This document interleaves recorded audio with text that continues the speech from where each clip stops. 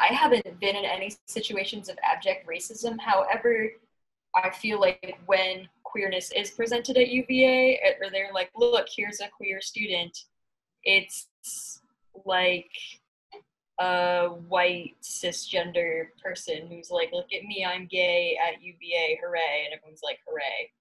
And that's the image we get. When we enter like queer, like white queer party spaces, it's like you're either seen as like a sexual object or like not at all. And a lot of times it's not at all. Like you're just not seen. Because I've been to a lot of like my coming here, I didn't know where to go to find like queer people. And so I went to a lot of like white queer parties. And like I said, it wasn't openly racist, but you could tell that people didn't, especially when I was with like other Black friends who were queer, people just didn't give anyone attention if you didn't look like, if you weren't white and you weren't like interesting looking. It's very easy to be ostracized in a community that glorifies muscular white men as being the standard. It's almost like they have to be fit, they have to be white, and they have to be masculine. And that's the standard of almost beauty that's unrealistically set on the gay community, it feels like a lot of the time. And so anyone else who's different immediately is ostracized. I would say in terms of racism, there's nothing like super blatant. It's more like you feel alienated from the community in a sense.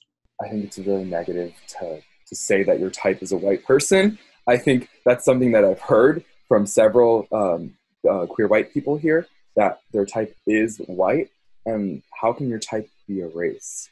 And how can your type be a physical attribute? Depending, like your size doesn't matter, your race doesn't matter. It's about who you are as a person. And it's fascinating at these queer spaces, the music you hear is Black music. It's not like, sometimes it has like, obviously, it has a mixture of music, but it's always like Megan Thee Stallion or like these Black women in particular, like Nicki Minaj. Like you don't, it's like super problematic in that sense as well, because like they like are playing like Black art or Black music but don't even respect Black people in their space.